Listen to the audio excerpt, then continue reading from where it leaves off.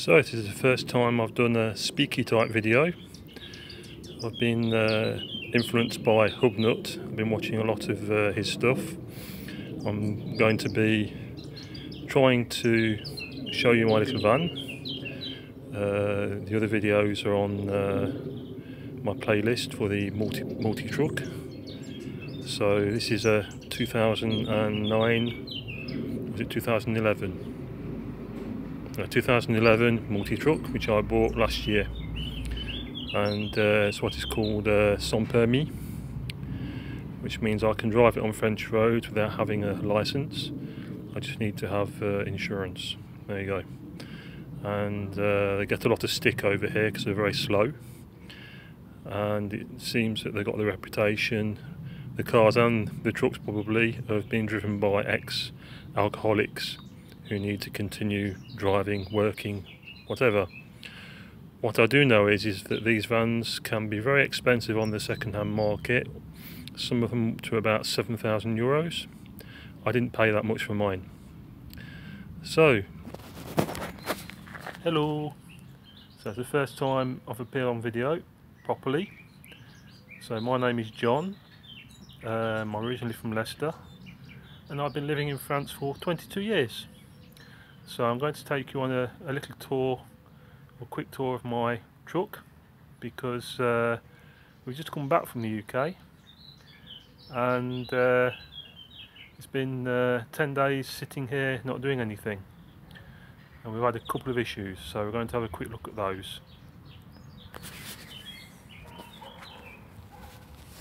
There we go. So let's have a quick look. So very simple inside, very simple. It's automatic. You've got two pedals, brake, accelerator. The accelerator is a little bit sensitive, but I've started to get used to it now. Well, I hope so, because I bought it last year. So you just have to be very careful and treat it with respect. You don't want to suddenly go kangarooing into a wall or something. So, main issues I've had with my van lately is starting it up. Well, obviously it's a lot warmer now because we're in the springtime, and you know, during the winter it's quite difficult to get the preheat to get the engine so it starts straight away. Well, unfortunately it doesn't, but lately it seems that it's taken me a few attempts to get it to start. Now, it's been on preheat for a little while, so it should start straight away now. Let's see. No, sod's law, no it won't. So we're going to go through the old rigmarole of preheating again. So when I say preheat, you get a little symbol come up here. It tells me it's heating up. And once the fuel gauge shows here, then I can turn the ignition. No, it's not having it. So I told you I had an issue, and this morning when I drove up to my brother-in-law's house, which is just probably about 1.5 miles away, if that, and I had the same problem when I came back. It wouldn't start. So we'll try again. No, it's not having it, is it? It's not having it. What have I done that's caused that? Perhaps it's this. That's been plugged in, but it's not connected to anything, as you can see, so, well, I don't think it will be that. It could be, because if it's constantly plugged into the socket, perhaps that causes some power to happen. I don't know. No, it's not having it today. Oh dear me. Have I done something? Have I not forgotten something? It's in neutral. Heating isn't on. Lights are not on. So I did that earlier, I left the lights on. No, it's not having it. Try again.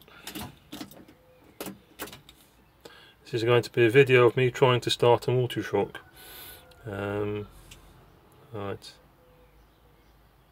please work. I just had to say please. There we go. So now it's started up. Give you a quick tour around the truck. So as you can hear, it's quite noisy. That's another thing that people don't really like here, because they all have the same engine more or less. This one has a Kubota Japanese tractor engine, which shares the same engine with a lot of the cars made by Aixam, who make as well this Mega. But the Mega name doesn't exist anymore. They stopped using it. So the newest truck, which is called the D truck, that came out a few years back, is now an Aixam. So you've got quite a low entry to get into the back. In fact, it's a very practical little thing. It's a very practical little thing for carrying things around in. I tend to use it to carry things to the recycling bins, so it's quite useful for that. There we go. So mine is what, getting on for 8 years old now, and when I bought it, it had 81,000 kilometres, so it's quite a lot for a little thing like this. Until last September, the engine blew, so I had to have the engine replaced, which is quite expensive. And there we go. Up. Perhaps I ought to consider doing some soundproofing. We'll see.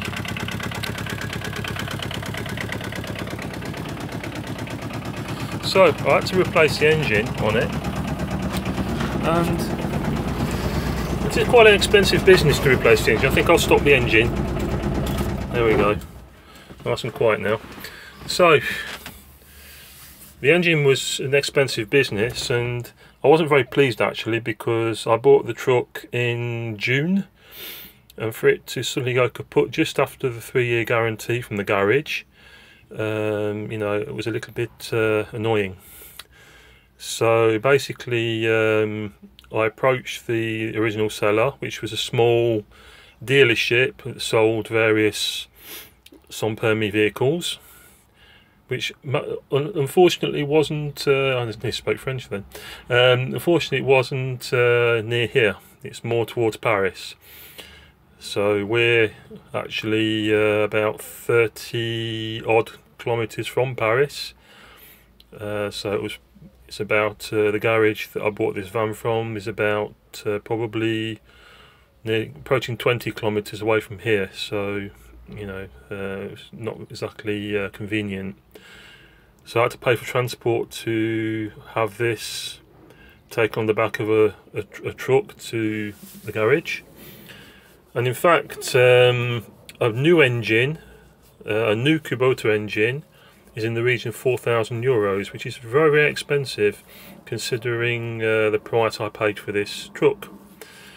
So effectively, I was looking around at the second-hand engines that were available online, and the chap who sold me this truck in the end did me a deal, in that he charged me about the price for a second-hand engine to have it fitted, plus the engine, plus the transport. So in the end it turned out to be not so painful, but I think there was an underlying problem causing a water leak, which caused the engine to basically overheat.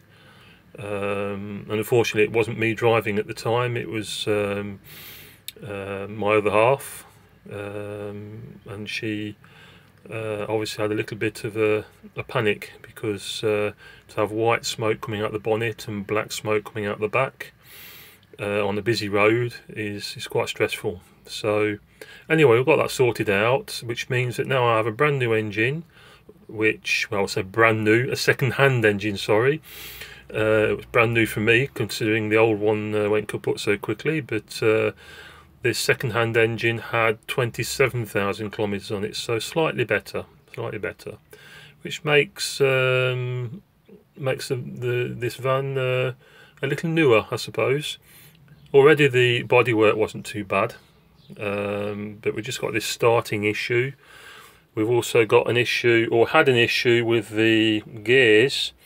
It seems to be okay today. Yesterday, if I turn the ignition on so we can see what we're doing. So yesterday I couldn't get neutral for some reason. So the gear stick's very simple. You push it, very simple, now it's locked. You push it forward to get drive, then you push it back and out to get reverse, and then to go back into neutral you push it in and let go, and it should go into neutral. And there we are, we're in neutral. So drive, oh, it's a reflection there, I can't see. Up, drive, neutral,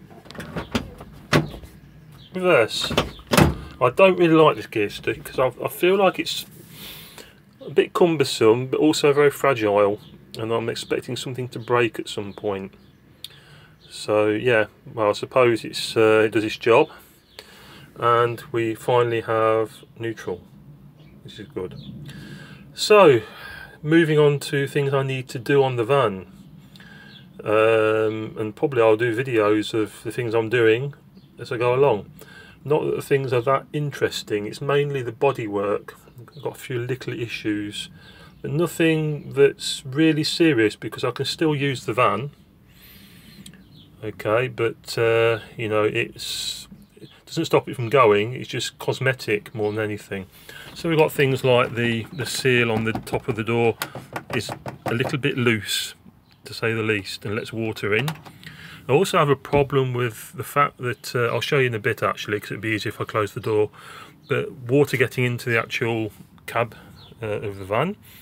We've got a little problem with this panel here, is a little bit loose, mainly at the bottom. I'll kick it with my foot. There you go, you can see it's quite, well, I think the whole door's moving, but the actual panel is, take it from me, quite loose at the bottom here. Hang on, let's see if I zoom in and move that, you can see that moves.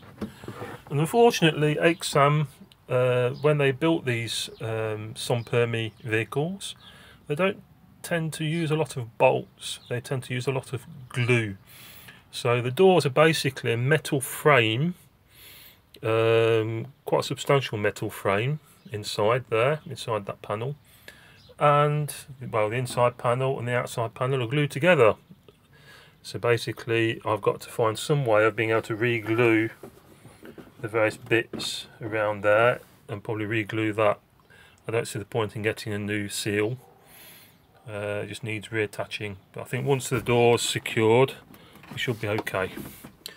So another issue which I can't really repair very easily is the fact that I have to open the passenger side door from the inside, which is annoying sometimes because when I take my daughter to school she has to wait for me to open the door from the inside so she can get in. But I guess there could be worse things. At least I can actually open the door and I can lock it from the inside. The issue is I can't lock it from the outside. For some reason the lock was working when I bought the van, and now it doesn't work. And you can see that there's probably been an issue like this before, because when I bought it somebody had cut out a nice big rectangle of plastic there. I think there's plastic behind it still, I'm not sure, but probably there was a problem with the latch there or something, I don't know, but that's a little problem. What else? Well, the other thing is that if we look at the fuel filler cap, you'll see there's a big hole here. So I need to fill that in, or cut that bit of plastic off. Oops, nearly cut my finger then. Cut that bit of plastic off and then refill it. And I think it's starting to split there, I can see. So you've got these little things here, this little split there. I've got a little scratch on the door. The front has a chunk missing out of it. Well, obviously they've driven over something. Previous owner's driven over something and gone bang and took out a chunk of plastic. But these little things. And the main thing I need to do is actually paint these bars because well, this side's not too bad. It's mainly at the front. Move the door. Yeah, it's a bit rusty there. You see, there's little pock marks. I started to sand it last year before the engine went kaput, and I had to stop. And then the weather got so bad that I didn't bother to carry on. Really, it wasn't really worth it, so I couldn't paint. So, you know, you've got this end of bar here. I found a piece of plastic to put on the end, like the others. You see, got a bit of plastic there. So I found a bit of plastic to pull over the end there. But basically these bars need repainting. I mean, pretty soon, because they're starting to rust, especially as I rubbed them down last year a little bit, and it seems to have weakened the paint somewhat. So that's another thing I need to do. I've also got to repaint the hubcaps. Now I bought some special paint and varnish from Aixam to actually redo the hubcaps, which are all plastic. Obviously everything's plastic on this van, all fiberglass, so I've got that to do. What else? There's nothing else I can think of really. Oh yes, I need to look at these pins on here, on the hinges here, because there's a bit missing. It's like that on that side, and there's another one at the bottom there. Well, that's okay. I think it's just that side there. So it's a case of replacing the hinge and getting some new rubber stoppers, because they're perishing and falling off. And as you can see a trace of the rubber just here. Okay, it'll be a lot better if I can replace those. What I like to do as well actually is on the roof put some sort of ventilation, because in fact the inside is very smelly. Let's get my key. I left the ignition on. That's very clever. That's not very useful for the battery. So just there we go. Go inside here. I don't know whether it's going to be able to actually film very well in there, but you can see all the mess that's in there for once. Yeah, I need to do the plywood flooring inside as well. It's all fiberglass in the back end here, or rather I think this here is fiberglass, and this here is probably PVC or something like that. So I need to put some plywood in just around here, and I can get rid of this canvas thing.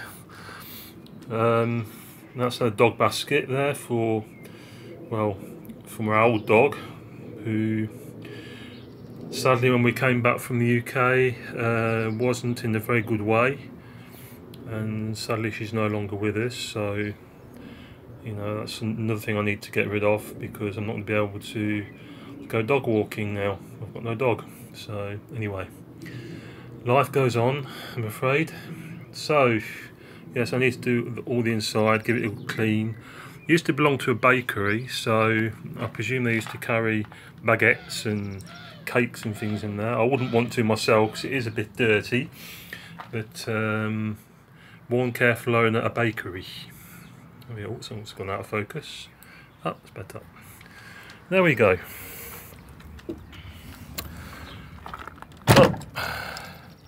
So I'd like to get some ventilation done on there, and then one day, probably another time, when I've not got all the bits done on the bodywork, I'd like to put on the side here something for my English lessons, because I teach English here in France, and the idea is to use this van to be able to get to students in the local area and teach them English. At the moment they come to my house, so I've got quite a few students who come for classes, but it would be nice to get some free advertising on the side of this big white area on the side of the van. There we go. So we'll bring this video to an end. Please subscribe if you feel you must, because this is the very first video I've done where I'm talking quite a bit, probably a bit too much. I don't know, you have to tell me.